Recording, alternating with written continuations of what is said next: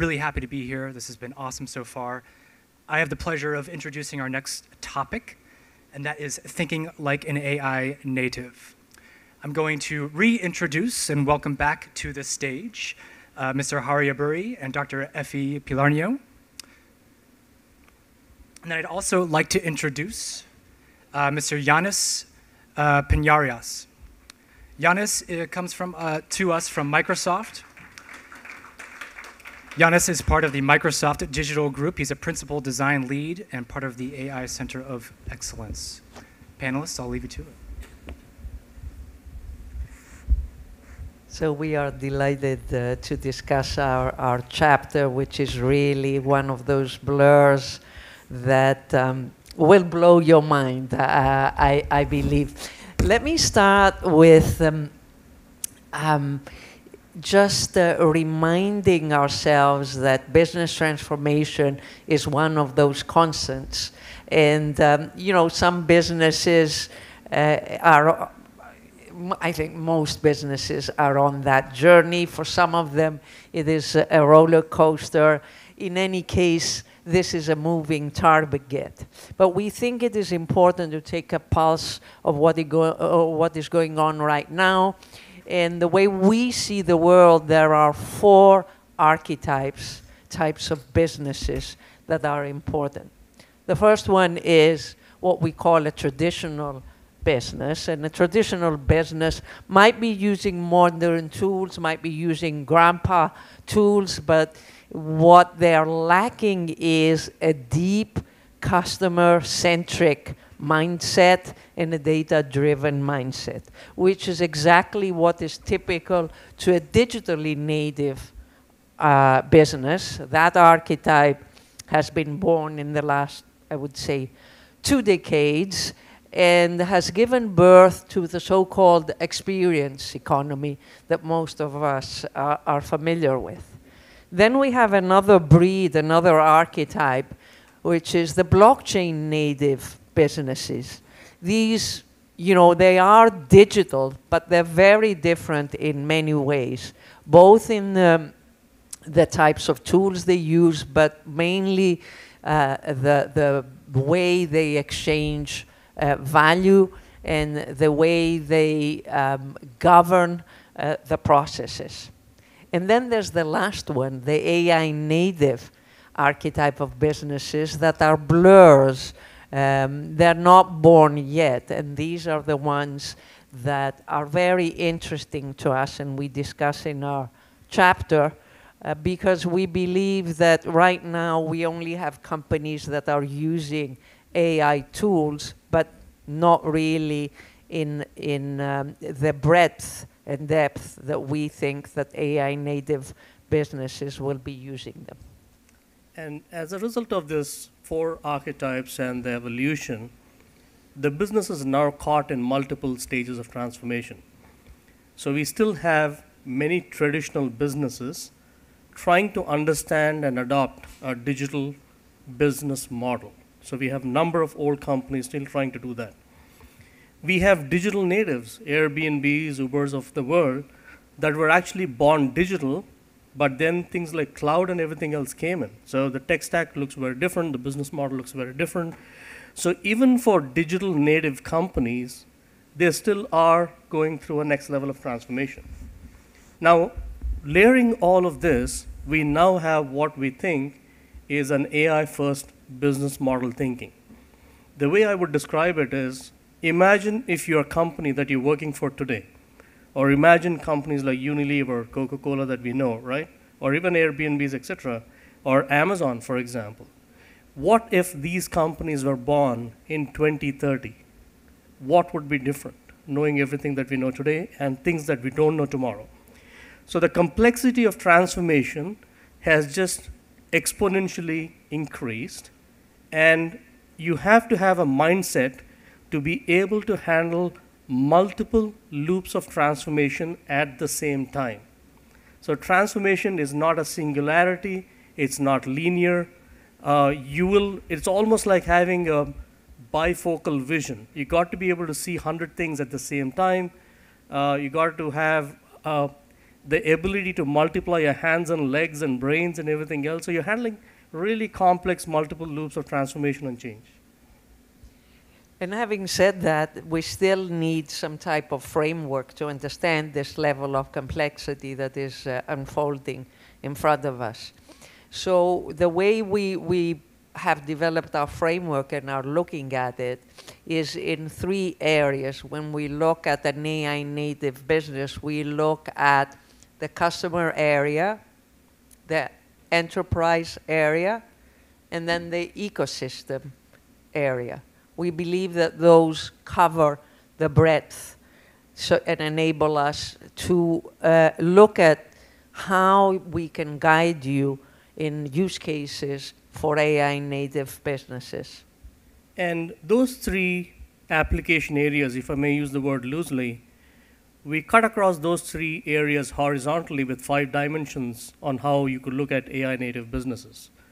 In very simple way, this should help you think through all the possible use cases of AI across customer, enterprise, and ecosystem. We looked at everything that fintech did to the digital world. We looked at what every single evolution of technology has done for disruption. And we believe that those 5 dimensions will critically drive how your business will look at adoption of AI.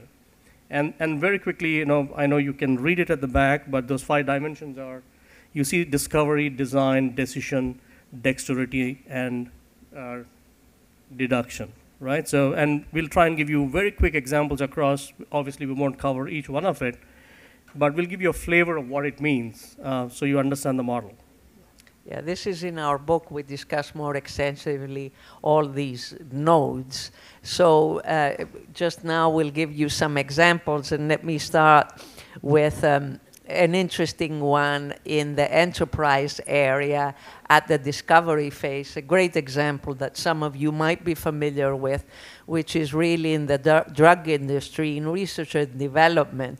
From the early days of the advancements in AI, of these large language models, we saw real use cases where drug discovery has been, the time for drug discovery has collapsed from, I mean, we have examples of companies like 𝐓𝐡𝐞, which is a drug development and research company, and they have developed already drugs with the help of AI that are in human clinical trials, and the time is like, you know, molecules that can be produced in 5 minutes, and previously in traditional ways it would take a year.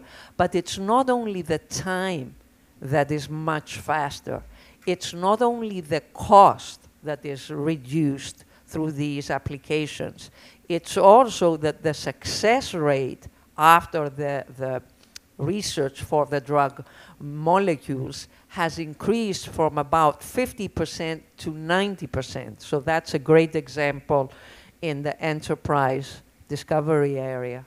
Yeah, and I want to pick up a very interesting example for design and at the customer application area. All of you know IKEA. IKEA has gone all in with Gen AI on customer service, and they've done a good job of intuitiveness and how the customers are served, fair amount of personalization and detailing. As a result, there was a large amount of customer service workforce that was becoming redundant. However, when you think through the design aspect of this, and Yannis will actually has a very interesting approach on applying design as a principle in adoption of AI, they retooled all this workforce with AI tools as a design lab. So if you went to IKEA and say, this is the square feet of my house, you send them pictures, they use AI. They're almost like a home decor, home layout consultants using AI. So the same customer service workforce now uses Gen AI for not just customer service, but are actually a home layout consultants recommending how you can optimize and make your house look good. And it's a great example of application for the customer using design as a key principle. So let me offer you a different example in the enterprise area at the strategic decision level. And I'll refer to a company that is based in Luxembourg. It's a family-run conglomerate. They have businesses in the restaurant sector, in the coffee business. Under them, there's brands like Dr. Pepper and Caribou and so on. And in 2020, this company called Jab, they decided to go into pet clinics. And actually in 2023, they even acquired a pet insurance company successfully. Now, you might ask, what's the relationship of coffee and restaurants and pets? And maybe we can say, that coffee lovers wouldn't have a morning walk without their coffee, and pet lovers wouldn't have a morning walk without their pet. Maybe there's that similarity. But imagine if you're using AI to research disruptive strategies of this nature for your business. So this is an area that there's a lot of potential and a blur with a lot of opportunities. And one more example is around dexterity and rapid integrations. I'm sure all of you heard of Shopify.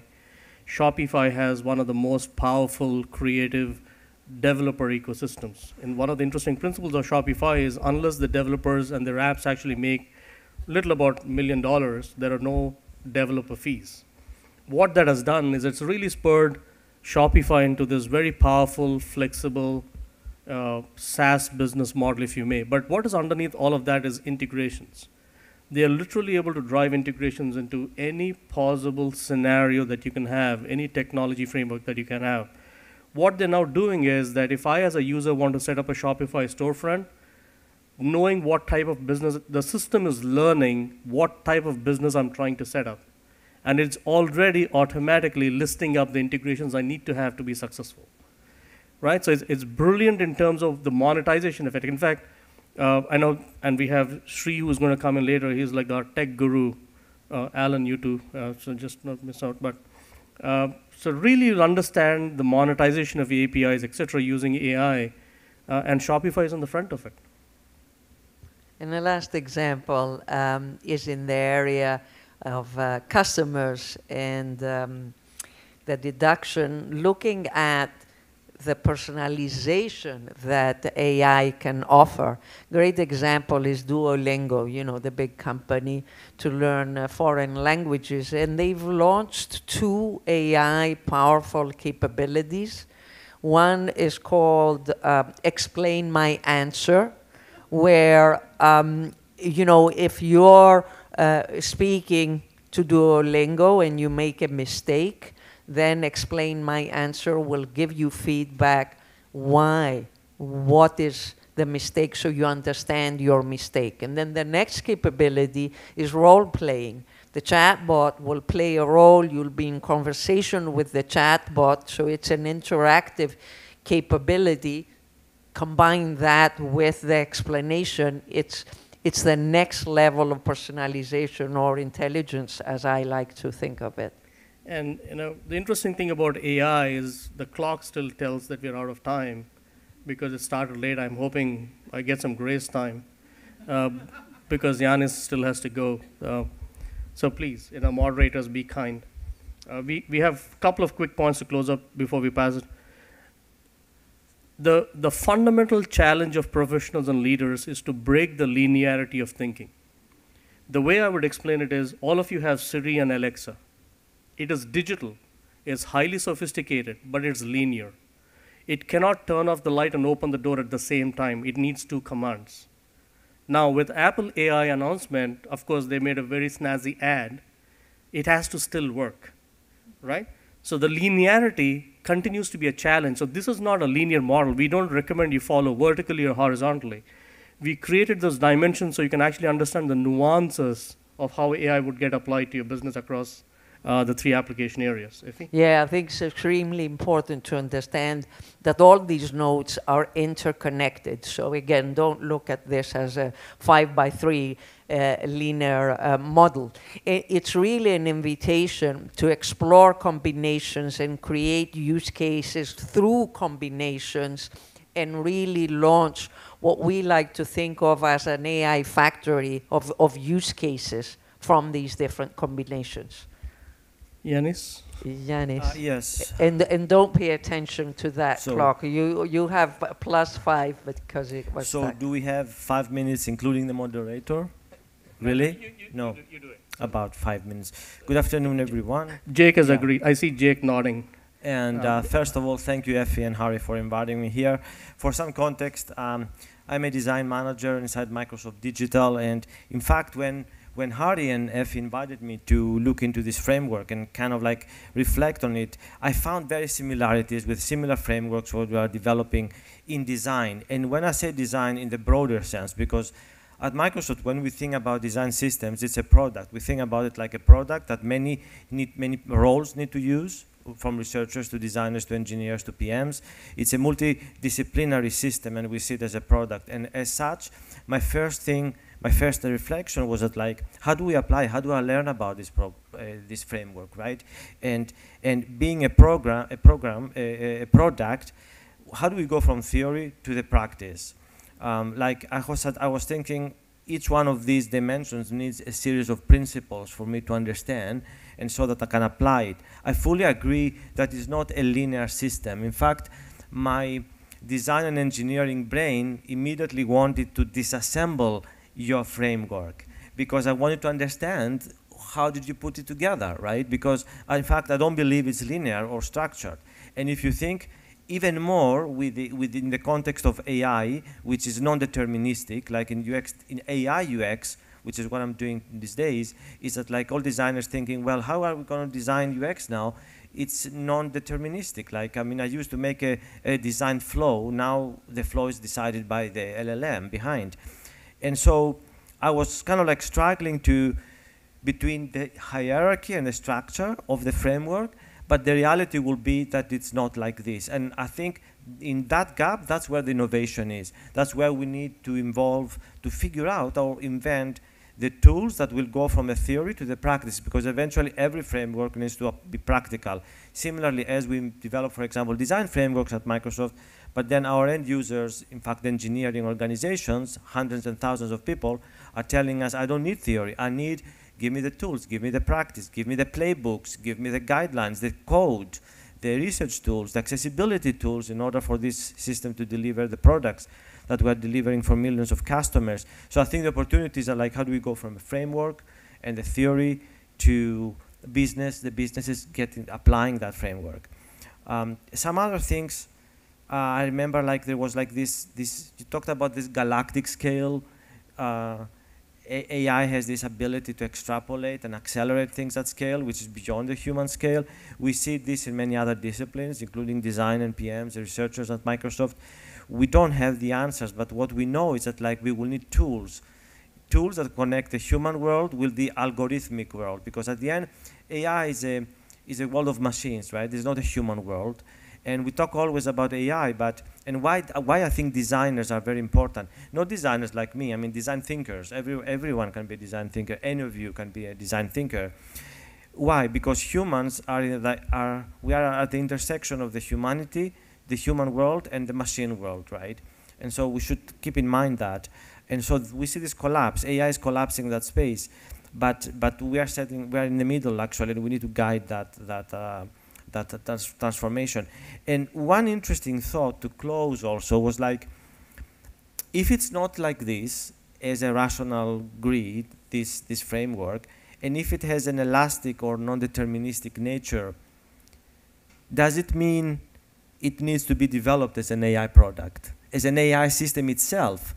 I see this framework as an entity, an AI entity, as a large language model. Can you put this knowledge from the book, from the framework, from the tools, that middle space that we decided, like from theory to practice, there's a lot to actually invent inside that space. Can we take that middle space, which is what makes it real, and embed it into an AI offering, and then it becomes a product. So as a small company or a large company or a practitioner, I can use it because we are working with these tools these days, right? And so if I need to do something about design, about research, and so on, and I want to use your framework, can I use it like with, you know, as a co-pilot? Could it be something like that? Thank you. Yeah. First of all, I'm happy you didn't deconstruct the model. Yeah. Jake, all yours. Thank you. Thank you so much. Giannis, I actually did a design thinking training through Microsoft maybe a couple of years back. It was excellent, so highly recommend that if y'all haven't. And then transformation is not linear. Can I use that, Hari? Am I allowed to use that? Oh, that's wonderful. Love that. And sometimes a roller coaster. Yes, yeah, right. Thank you all very, very much. I would like to open it up to some questions from the audience. Oh, yes. This is our go-to. I should have just started over here. Thank you so much. Very, very informative session. Where is AI governance and AI regulation right now in comparison to the AI enhanced capabilities is growing? I'll pass it to the gentleman on my right. Okay, your question is that like, where is AI regulation? Governance. Governance, AI ethics, etc. Well, if we look at the framework that has discovery, design, decision, dexterity, deduction, it should be everywhere, essentially. There should be an underlying, you know, regulatory framework for AI and ethics, etc. But it varies based on the area, right? If this framework was applied around in the space of healthcare, obviously there will be something relevant in that space. If it's in a consumer space, or if it is in a legal space, in HR, in engineering, in fintech, etc. And maybe this brings an interesting thought, like whether it has to be part of the framework, the evolution of this framework. Perhaps you need to include that as well. This framework is very, it's industry independent.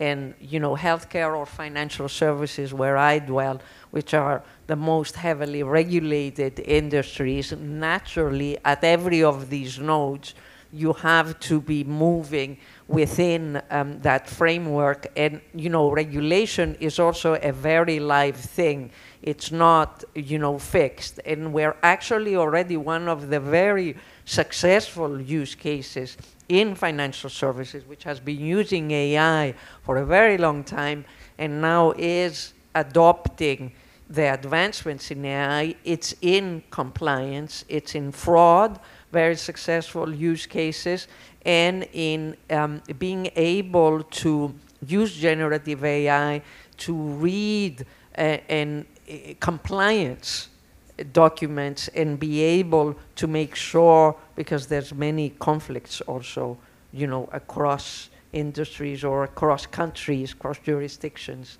So it's built in, I think. Yeah. The only quick comment I would add is we approach it as trying to get clarity for professionals and leaders. It's a business model centric point of view. It does not mean that governance is not important or it's second or third in priority.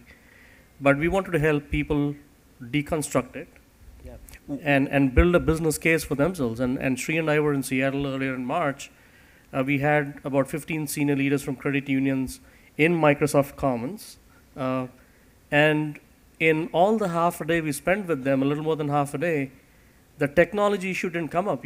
Many leaders are struggling to understand very specific use cases so that they can go to the board and make a case saying we need something in this direction for the company, right? So I think you got to have a very customer-centric, business-centric point of view first before you need to jump in. This is not a technology discussion if you ask me. So that's where I would leave it. Thank you. This reminds me also a framework that we developed a year ago inside Microsoft Digital, because I'm part of a V team, a horizontal team. We call it AI Center of Excellence.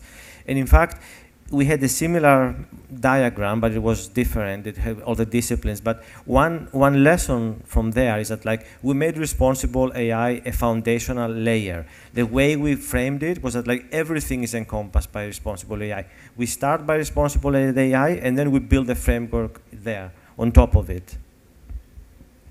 Excellent. One more question, or else we're going to pass it off. Yes, excellent. Yep. My question is, for those of us in the business world who are in a traditional business setting and really trying to move our organizations forward, how do you encourage people, especially leaders who've been kind of in this old management theory, how do you encourage them to be open to this transformation so that you can actually do the work of transforming your enterprise? You know, one of the projects we did a couple of years ago is with Boston Scientific. We have Kaushik here, who is ex-HR leader from Boston Scientific, and we worked with a chief digital officer on a short capability project. She actually said a very interesting statement. She said, an education-first approach accelerates change much faster. And I think, I don't remember who said it earlier, Dean Williamson said it, I think. You only find it difficult, or you're only afraid of something because nobody has explained it to you, or you're living in a blur, right? So I think that's the way I would sum it. I think we have a responsibility to immerse ourselves in it, find explainability of change, so people can come on board at it. If you hold them straight away and throw it at their face, I think we're going to have more resistance. But having said that, and I have a little bit of HR background, and I know, Laura, you're there, some leaders just won't change, right? So that's where you need automation, I guess. So. Excellent. Thank you. Yannis? Also activating a culture of learning. The way we do it at Microsoft, obviously we have our CEO, that's, you know, there's like been a slogan like we learn all the time. But inside Microsoft Digital, we have put together a program of a cultural transformation and from an AI angle and AI learning. So we have developed all of these programs with badges that we share in LinkedIn, and every single employee is encouraged to go and learn and experiment, every single one. It's even baked in our commitments, you know, the reviews and annual reviews. Every single person is learning inside Microsoft. Excellent. Thank you so much, panelists. Thank you.